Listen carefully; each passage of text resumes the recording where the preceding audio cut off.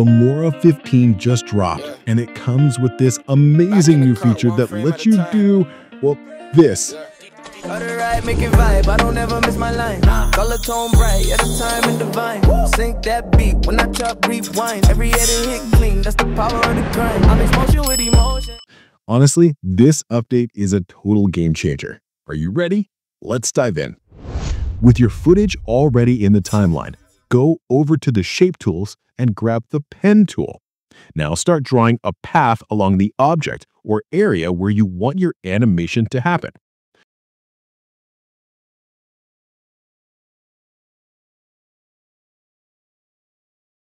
Once your path is done, open up the Path settings.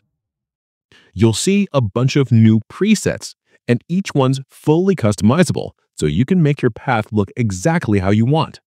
For this example, I'm going with neon. Pick any color you like, but I'm sticking with red. It really pops.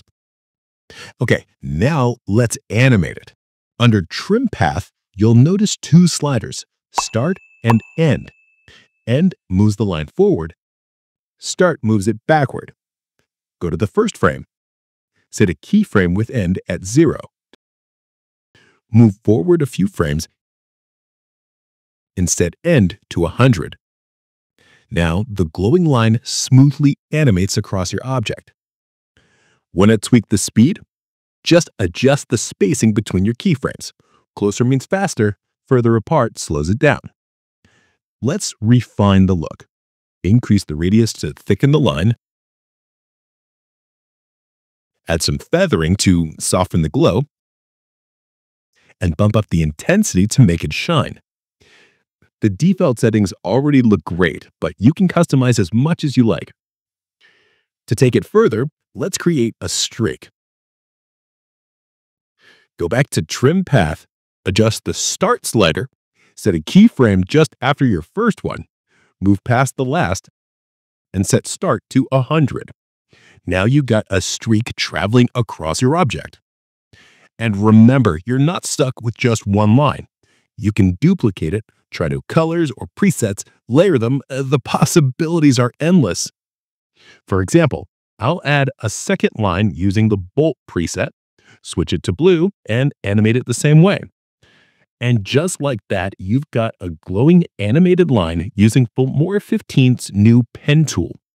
Before we move on to the next example, don't forget to subscribe so you don't miss more Filmora 15 tutorials like this. And if you want to follow along, you can download Filmora 15 using the link in the description below. Now, let's try something different. A travel path on a map. Select the Pen tool again, click the Add Points, and click and drag to curve the line. Use the handles to fine-tune it so it looks smooth.